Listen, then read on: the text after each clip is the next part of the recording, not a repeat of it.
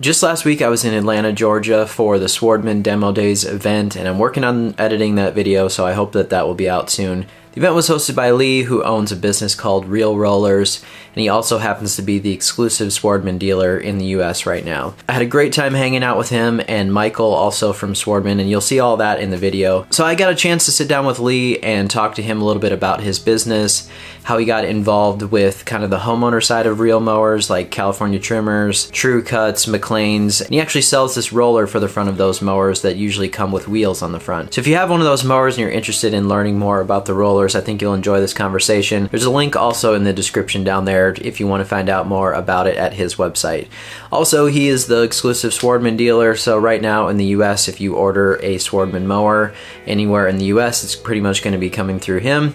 And so we got to talk a little bit about Swardman and kind of how he got involved with that whole side of things as well. Unfortunately, I messed up here and I thought I was recording video on my GoPro during our conversation, but I did not actually record the video. So if you want to continue on here listening just to the conversation, it's just going to be audio from here on out. I know some of you like to just set your phone down while you're doing something and listen to the audio, so no worries there. If not, it's also on all the major platforms, Spotify, Google, Apple Podcasts, all that stuff. I hope you enjoy our conversation there and be looking for a video as well from the whole weekend and kind of what I was up to in Atlanta. Thanks for watching and listening. All right, so I'm here with Lee from Real Rollers today. I've spent the weekend here with him and kind of hung out at a shop a little bit, kind of just hung out in general. It's been pretty fun, and we had our Swardman Demo Day yesterday. So today I wanted to talk to him a little bit about kind of first what is Real Rollers so you guys understand what it is, and then we'll talk about Swardman. We'll talk about maybe a little bit of your backstory, how you got into all this kind of stuff. So let's just start off with what is Real Rollers and kind of give people an idea what that is so they understand it. Yeah, sure. We've had a good time these last 4 days. Michael from Swardman's been in town, so me, Ryan, and Michael have had a good time with the demo day, and appreciate you coming in from Des Moines. Yeah, no problem. It's been awesome. So yeah, Real Rollers. Real Rollers started off as simply a company that had created front rollers for trimmers and Tru Cut and McLane reel mowers that kind of replaced the front grocery cart wheels. And over time, through demand from customers and speaking to folks all over the country, we found that there was a big niche for folks looking for another new residential reel mower, and that's kind of how we got hooked up with Swardman and Michael over there. So it's kind of evolved into hopefully a one-stop shop for folks really passionate about the tools they use to mow their yard, especially reel mowers specifically. Yeah, and I think from what I didn't know about just from my area was I never really saw reel mowers in a residential setting at all, so that was one. But then two was like, I kind of found out about your product and how the reel kind of worked down here was that most of them were built with the wheels. So then you run into a lot of problems with, if you don't have your yard really level, there's going to be a lot of scalping. And so just in my kind of thought there, it's like, the roller is really an essential piece of it looking good over time. And it does. It makes a big difference because originally people would think, well, it makes the stripe, and that's all it does. Right. But when you really look at the engineering behind it and what it truly does, the stripe is an after effect that aesthetically looks nice. Yep. But what it does is it keeps that bed knife on an uneven yard from nailing the dirt and soil, which ultimately dulls your blade. Yep. Costs you more money, or gives you that ugly look where it's so pretty and green, and then boom. You have a brown spot. So it was an ingenious idea by RealWorks, and we just try to take it to the next level and try to get it across to all the people. Okay. So let's talk a little bit about RealWorks then, because that's kind of how you got into the actual product and found out about it, and then you just kind of took it to a different level. So let's talk a little bit about the RealWorks thing. Yeah, so we're Real Rollers. We talked about that, but RealWorks is a huge reel mower service shop in Braselton, Georgia, which is just a town away from us. It's founded and started by a guy named Steve Anderson, and his son-in-law Anthony and him have been running the shop for, at least Anthony's been involved for 10 or 15 years.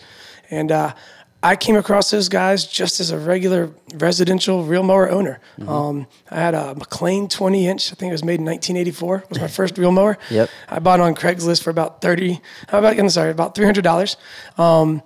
And it had those two front wheels on it. And the biggest reel mower shop was RealWorks, and I took it to those guys. And they did a bang-up job. They would pick up my reel mower, sharpen and grind it, and then they deliver it right back to them. And So that's when I first met him, as just a customer of theirs that was looking to get my reel mower sharpened up, grinded.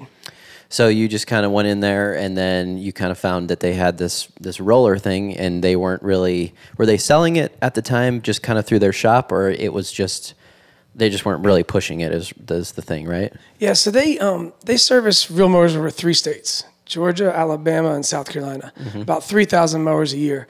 And they were only selling these rollers to customers that came into their shop. They weren't reaching out, advertising. They were doing nothing online, nothing with direct mailers.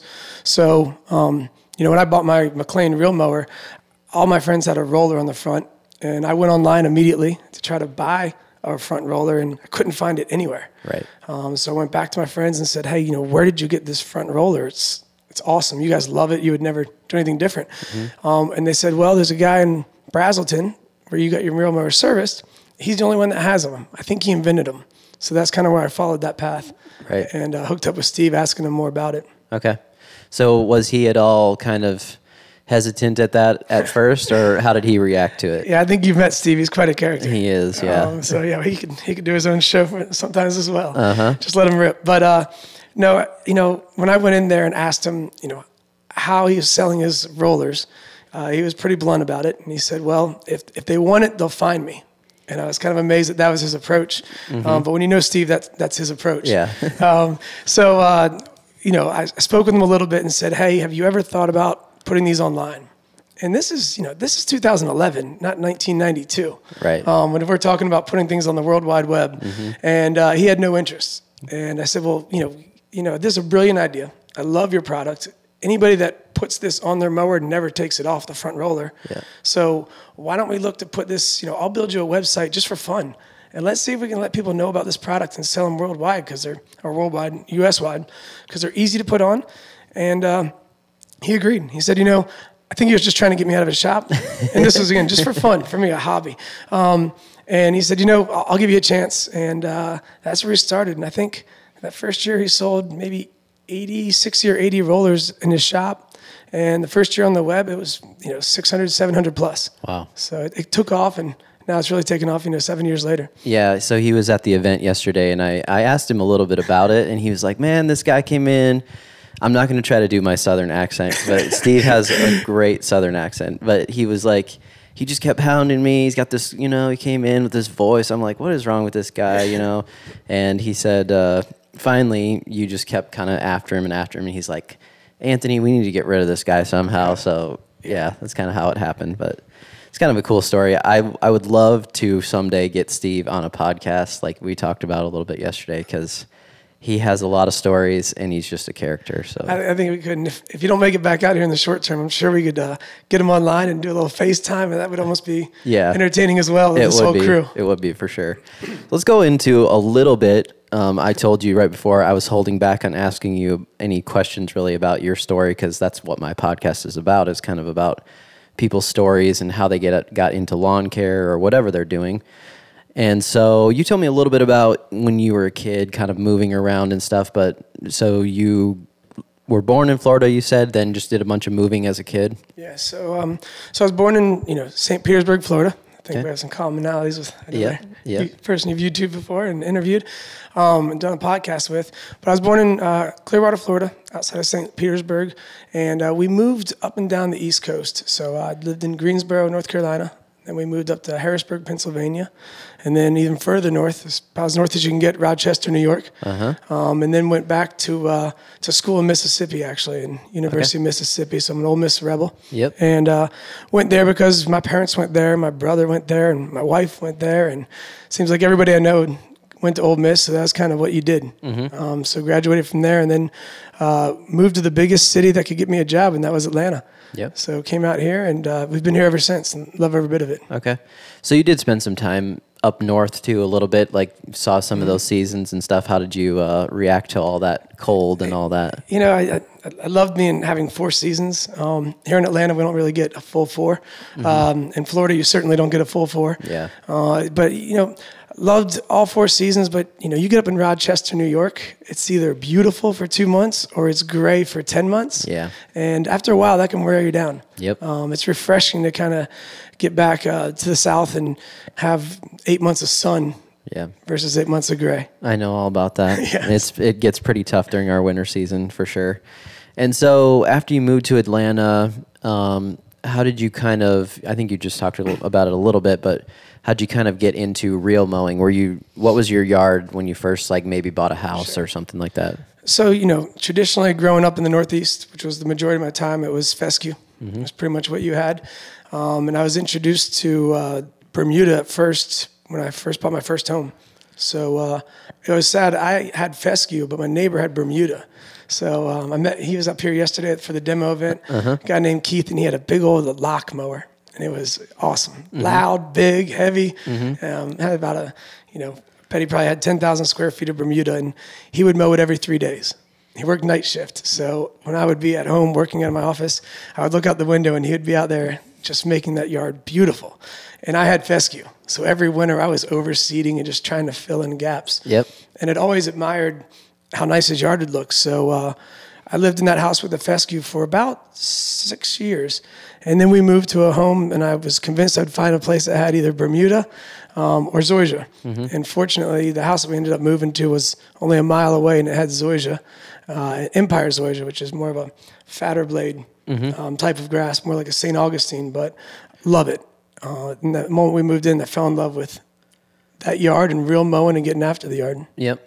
So you kind of went to, that was pretty much typical for down here, though, is like getting a residential type of reel mower. And then basically we kind of talked about, it's kind of like you don't tinker with it too much. It kind of just goes to the shop, you use it, that type of deal. And that was the thing is either you had a rotary mower with fescue, or a lot of people in Georgia, I would say the Atlanta area, more than you would think, have reel mowers, but they're all residential, what we call residential reel mowers. It wasn't until I started to read more on TLF that I saw that people actually own greens mowers for the residential use. It's just something unheard of around here. Right. Most people either own a Tru Cut, a trimmer, or a McLane. Those are the three main reel mowers. And I found, my experience with Reel Rollers, this company that we run, speaking to people across the country, reel mowers are popular where there's reel mower service shops. So, in this area, in South Carolina and Alabama, reel mowers are much more common. You'll see them in Texas and California, real common, because there's actual shops within their area where they can get them serviced. So I think those two things go hand in hand, and that's something I'm learning as Swardman's come out, that you're limited to where you can get it serviced. And to your point earlier, I would never mess with my mower. So, I had a McLane, and then I have a Tru Cut 27 was my last reel mower outside of the Swardman. And if it got out of a line or started to cut poorly, I would never dream of touching it. I just would call Reel Works and say, hey, come pick up this mower, because it was too heavy for me to pick up by myself. And they would send a truck and load it up and send it back, and I'd wait a couple weeks to get it. So never even considered to tune one or adjust one. That's kind of common here. Yeah. I think that's really what the difference is for why I've never seen anything too up where I lived. Was it's just a little bit different in terms of maintaining our grass. I think it does better through heat a little higher. But also the same thing goes there, where I didn't have a clue where I would service something if I even wanted to. So yeah, it was like until I found this Swardman thing, and then I kind of understood that there's the way we can do the internet now, and shipping things back and forth and sending reels and doing all that stuff. So it's kind of cool. And I think that's a big part of, I spoke to a gentleman yesterday, on Friday, gentleman in Junction City, Kansas. Now, we've been selling these rollers for 12 years across the country, and we've only sold them in 14 states across the country. And you typically can probably predict which states those are, and it pretty much follows the southern part of the country and Hawaii. And you get California, a little northwest. But the point of that is that's where the traditional reel mowers for residential customers have been sold and used. And just in the first 8 months using having the Swardman on the market, we're in 29 states. And I think that's a testament to the ability to have your reel mailed and serviced, and you don't have to live right next to a reel mower shop. And I bring this up because a gentleman on Friday lived in Junction City, Kansas, which I never imagined I'd speak to anybody in Kansas about a reel mower. But he had a mower, one of the, a McLane is actually what he had, and he said he drove all the way to Oklahoma City once a year, which was I think a 4.5 hour trip one way, just to have his mower sharpened. And I was just blown away that somebody would be that passionate to drive 9 hours in a day or over a couple of days to yeah. get their mower service. So exactly. his interest is, it's opened my eyes, and I just think it's cool that this opens up real mowers to more people that are passionate. That's the cool part for me. And the thing about the Swardman thing, too, that we can touch on a little bit is kind of the ease of how things are able to be serviced anyway with the design. Meaning, like, there's pretty simple pulley system, belt system, cables, and so if any of that really needs to be adjusted, most people could probably, any sort of shop, like mower shop, could probably handle how to fix it. So absolutely, yeah. Very intuitive. You know, their design, it made it really easy for the average person to just turn a bolt here and a screw here, and it's really smart. Honestly, that's what intrigued me. Yeah, very smart. So let's talk a little bit about that, how you got involved with them and being essentially the only dealer in the U.S. right now. I mean, they're kind of, people ask me, is it like a startup company? And I'm like, well, I don't know what you would call it exactly, because they're a little bit, you know, more, they're a little farther along in Europe right now, but since they are trying to break into the U.S., how did you get involved with that? Yeah, I think, first off, I'm fortunate that, you know, Swardman came to the U.S. for all of us, because I really do think that it's going to change the way people are using real mowers and the number of people that can use a real mower. But yeah, I met them about 2 years ago. Michael from Swardman came over here to the U.S. and was attending, I think, the GIE Expo that year, and was trying to get Swardman's name out there. And he was looking for some dealers that may be interested in selling their mowers or help them find places and service stations. Ironically, at that time, you know, he had found Real Works, which we talked about, the service shop, and me and Real Works were doing a lot of business together, obviously, as partners and some endeavors. And Michael emailed me, and at first I wasn't really interested. I wasn't interested in selling lawnmowers, to be completely frank with you. I loved the roller business, and I knew I was selling a product that fit a need, and you know, it was just a really cool idea, and people loved it. Love selling something that people love. Yeah.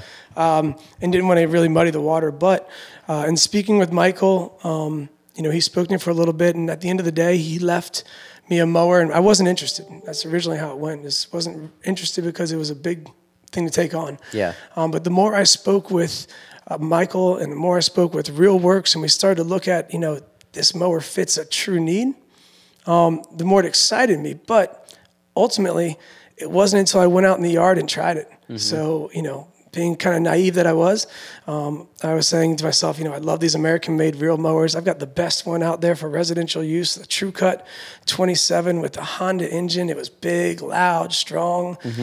For a residential real mower, I didn't know you could get anything bigger or badder. So I was happy. Yep. But what I didn't realize at the time was, you know, I didn't know what I didn't know. And I think that's kind of the cool part about my story, is I never wanted to sell the mowers. Really just wanted to fill a niche for people that had the same passion that I had. Yeah. And when I went out there about 2 weeks after Michael left and left me the Swardman, I still hadn't touched it. Just sat in my garage. And I told my wife, hey, you know what? I'm going to go try this, you know, European, bright-colored, sleek little mower, and it's quiet, which I don't care about being quiet. Or I was just, you know, let's go try this thing out.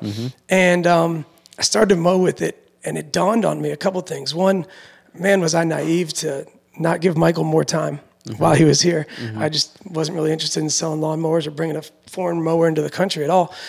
And two, it was kind of like the experience I had with the BlackBerry.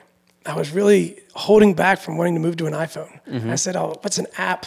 Not interested in an iPhone. You know, I've got a keyboard on this thing. That doesn't have a keyboard. Yep. Felt great about my BlackBerry.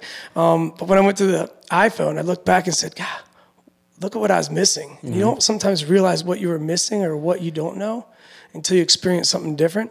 And with the Swardman, it was the smoothness, the preciseness, the lightweight, which I thought was a disadvantage, but with that roller drum, it just glides around my flower beds. I didn't know what I didn't know. So I agree. As soon as I touched it and mowed it side by side to what I've been used to, I knew it was a complete game changer, minus not even considering the cartridges and everything else that came with it, just the feel. And I think that's what we did yesterday, that demo day. Yeah, that was the cool thing. I think a lot of people got to see, for sure, side by side there with another mower. But you know, Matt was here, my friend Matt Martin, which has been on the podcast before. So I have a little video that I'll have out of him trying it. But that was the first time he's ever seen it, and he just kept telling me, I just can't believe how easy it is to use. It's lightweight. he's came from the golf course world where he was, you know, big greens mowers, moving stuff around. And for sure, you can get it done that way too. For some people, they're never going to want to go to kind of a more homeowner, you know, reel mower. But for those who are interested in it, I think it's a big time game changer from what's out there right now. And I also think, you know, if you're owning a reel mower, you're already a step ahead. Whether it's any of the brands that we've talked about, that's still a victory. You know, if you're owning a reel mower, in my opinion, being a southern guy again with southern warm season grasses, a lot of people just still don't realize that go low. You know, mowing low on a warm season grass is something that it thrives in. And if you have whether it's a McLane trimmer, Tru Cut, Swardman greens mower, kudos to you because you're already on the right path. And that's just a victory in itself. You know, I hope to not plug one way or the other, but moving away from that rotary, you know, retire the rotary. I love that. We talk about that all the time. Retire the rotary. If you're passionate, you got to start there with a reel mower, no matter what brand. Yeah, because it's pretty difficult to kind of succeed at a lower height with the rotary, just the way that it kind of thrashes things. So true. And it's, you know, and you can see the difference, especially when, you know, you went through my neighborhood the other day and you could almost see one house compared to another house who had a rotary versus a reel on the same type of grass. It's kind of cool to see side by side. Yeah, and I was doing that in my yard and will continue too because I like keeping the backyard because of our different grasses and how much sun I get a little bit taller just to help survive where I'm at. But that's kind of too, I like to compare the cut. And that was one thing that I noticed for sure is just the healthy, it looks healthier, especially even a couple days after mowing. Whereas usually you can kind of see the tips get a little bit frayed and stuff. That's a really good point. So what are you guys doing coming up then? You're going to be traveling around a little bit, taking the Swardman around to a few different places. You want to talk about that a little bit? So you know, you talked about us being the exclusive dealer. That comes with some limitations, being able to get in front of all the customers and show them. I think one of the advantages of being the only dealer and distributor is there's one point for Swardman to partner with us as far as communication, back and forth. And also with our relationship with ReelWorks, it centralizes a lot of the service pieces of it when it comes to the reel being grind and sharpened. But yeah, you know, what we're going to be doing in the future is trying to go to other cities because there's a lot of people that are asking to put their hands on one. We have really two options for that. One, we have customers now, as I mentioned, in 29 different states. And amazingly, in most cases, people that call and ask to see a Swardman are within 20 or 30 miles of actual Swardman customers now. So a lot of times we're hooking up these folks with some of our existing customers who are more than happy to show their mower, let people play with it and demo it. But in some cases, you know, these one-at-a-timers doesn't always work as effectively as maybe going to a Birmingham or a Charlotte, a Dallas, you know, Orlando. So we have about 6 cities that we'd like to try to set up a date Sunday afternoon where we go there for 2 or 3 hours and have a crowd come out and try the mower out side by side and at least get an experience for it. We don't expect folks to always buy the mower, but I want people to know what's out there for the future. Because at the end, it's a great fit for certain people. And we want to just make sure those folks know that it's out there. So that's our goal. That's really, I think, just like any new product, it's just about the actual knowing that it even exists. You know, so that's what I think was cool about the demos, and I think you have to be able to get your hands on it. I think that's the actual factor that changes things. It does. I mean, yesterday was our demo day here, and it was, for me, even kind of, I forgot. I was just texting a gentleman a minute ago. Sometimes you forget the differences between what you have, and I've moved to the Swardman now for 2 years. Both the Electra and the Edwin, which we can probably talk about a little bit of the Electra, which is really cool, really quiet. But I'd forgotten what it was like to use some of the other mowers because I hadn't done it in so long. And yesterday when I was showing folks and watching folks for the first time mow some of the models, not just Swardman, but, you know, the trimmers, the Tru Cuts, and the McLanes, I'd forgotten the aha moment I had. So it's kind of cool to rejuvenate myself to be like, you know what, there is a real big difference here. And that kind of re-energized me, to be honest. Yeah, for sure. I could definitely see that. I hadn't really seen a lot of the other mowers before personally. So I kind of got that other side of, I've already had a Swardman, but I kind of got to see what the other ones were like, and it is quite a bit of a difference. Let's touch on a little bit of maybe about the Electra versus the Edwin. Those are basically the two models that they have, and just want to talk a little bit about those. Sure. A lot of similarities, obviously. Both being a Swardman brand, reel mower. They both have the cartridge system, interchangeable, same type of cartridges available. They both have the rear drum drive, and really across the board, all the accessories are similar. Now, the big differences here are just basically you have a gas engine versus a battery-operated electric, 2 motors engine. And they both have their advantages, in my personal opinion. The gas engine, which is something that I thought I would always default to. Being a guy in Georgia, we look for the biggest engine we can find and look for gas. So I thought it would be, that would be my go-to.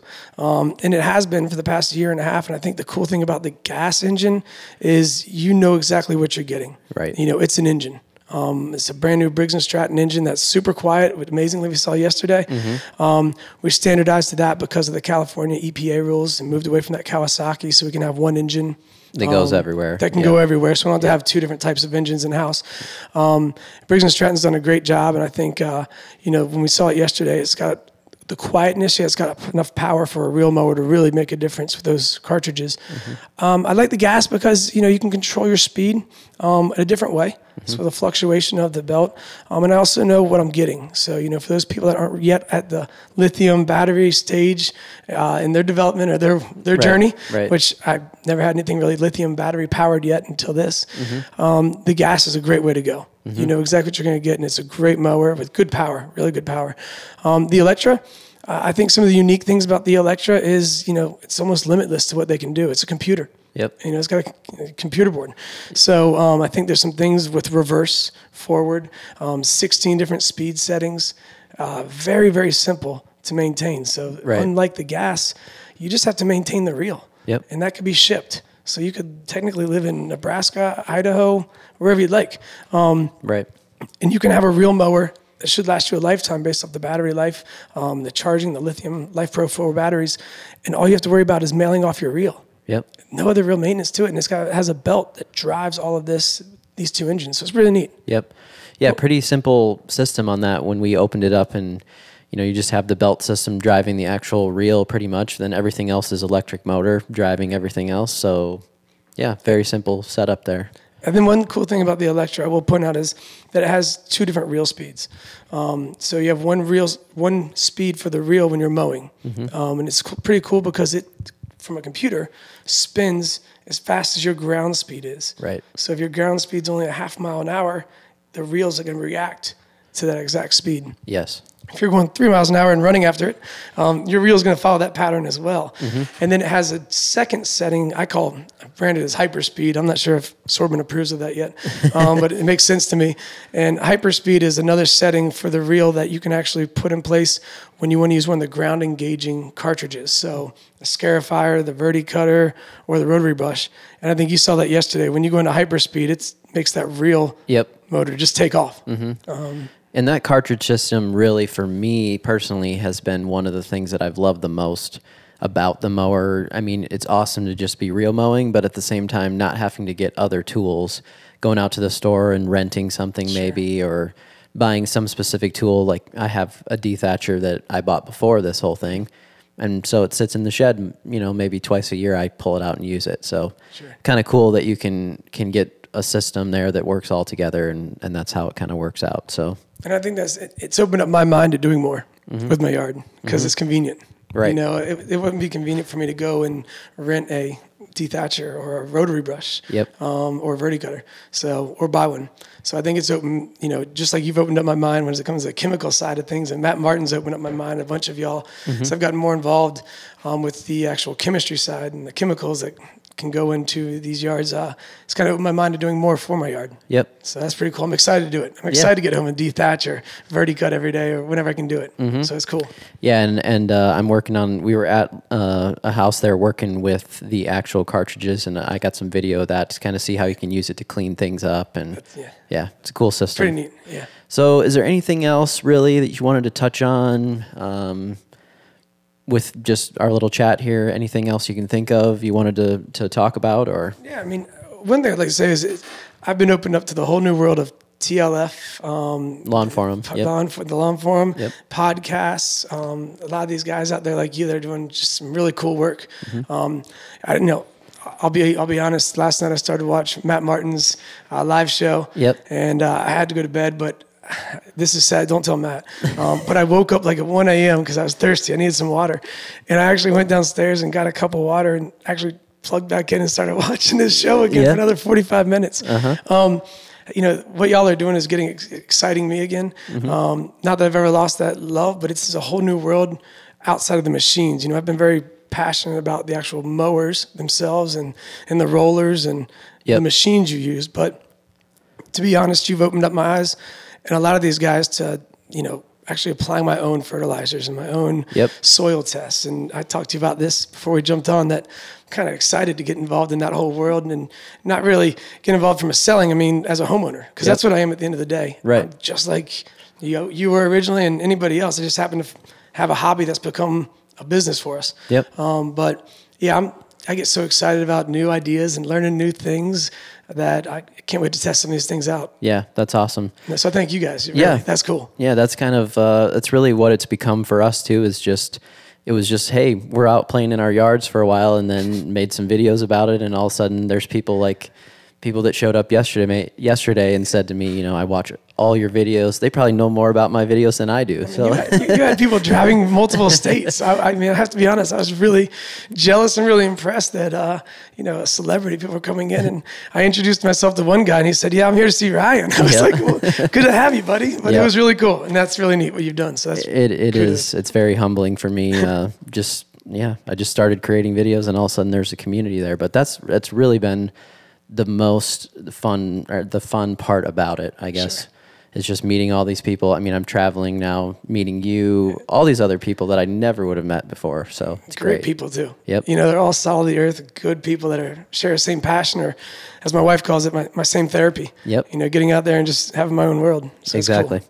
Well, thanks so much, Lee, again, for letting me hang out this weekend and being at the event and all that stuff, sitting down here with me to chat a little bit. So appreciate it very much. And thank you. I hope you guys had fun riding around the van. Oh yeah. Yeah. I'll make sure that I get some photos there of that van so you guys know what we're talking about, but it's awesome. Yeah. All right. Appreciate it. Thanks. Good ride.